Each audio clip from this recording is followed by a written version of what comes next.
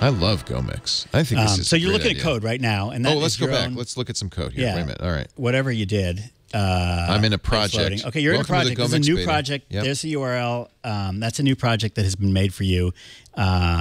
Whatever that URL is, you can tell anybody to go there, and they're looking at your code, and it's running, and you're looking at live So code. it looks a little which you can edit. like GitHub. I mean, I've got a README.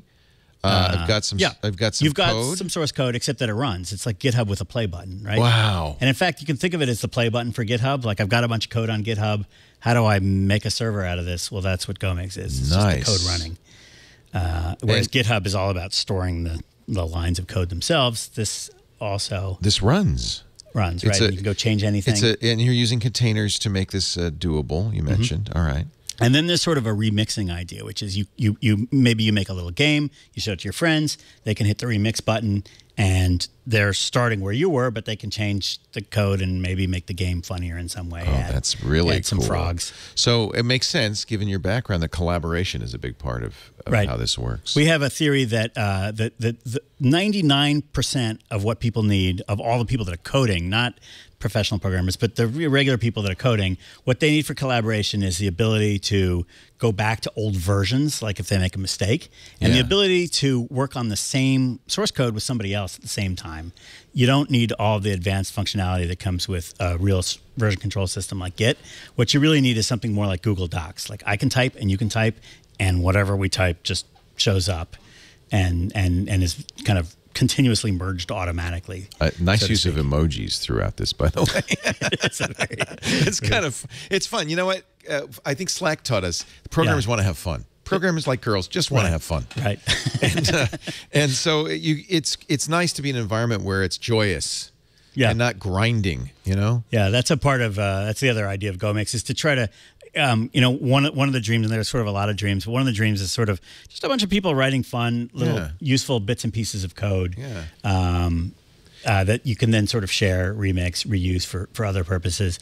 It's great because, unlike any other system, the code has a place. We give you a container on the internet where it's running live 24/7. So, for example, if you need a Slack bot that will come into your Slack channels and talk, or if you need something that will download something every 5 minutes and, you know, parse it and maybe look for changes and push them someplace, you can do that because you know, we give you a real server that with a real URL. So it's interesting because you're kind of mixing GitHub and companies like DigitalOcean or Amazon Web Services. Yeah, Heroku a little bit. Heroku because it's running. Heroku is a very professional version of this for like a real programmer, and that's awesome. Our website's on Heroku. Yeah. And again, like a great environment. I love everything they do. And for professional programmers, you need the bells and whistles and the functionality.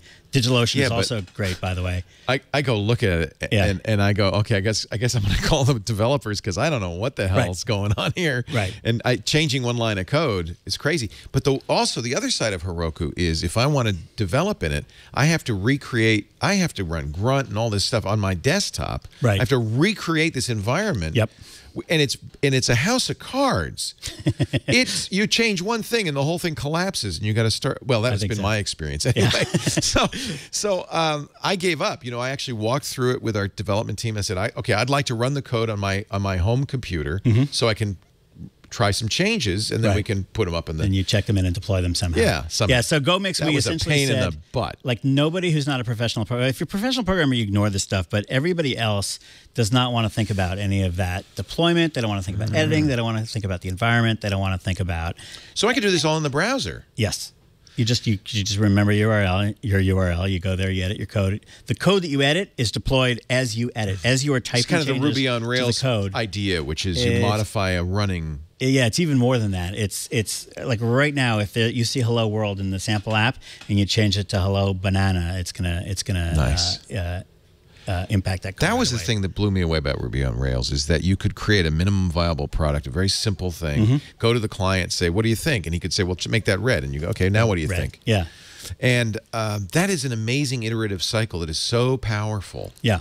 And every programming environment starts out that way, but if the professional programmers take over, they're going to add every possible option that anybody requests. The other thing I'm thrilled is I would like to use a Chromebook every day, all the time. And one of the few things you really can't do. From iPhone, actually. Wow. Yeah. You just can't do I couldn't. I looked at there are ways, there's Code Anywhere and stuff that you can kind of code in a Chromebook in a browser. But this is an environment that's running. Yep. And you're coding in a browser. Yeah. Wow. Okay. I love this idea.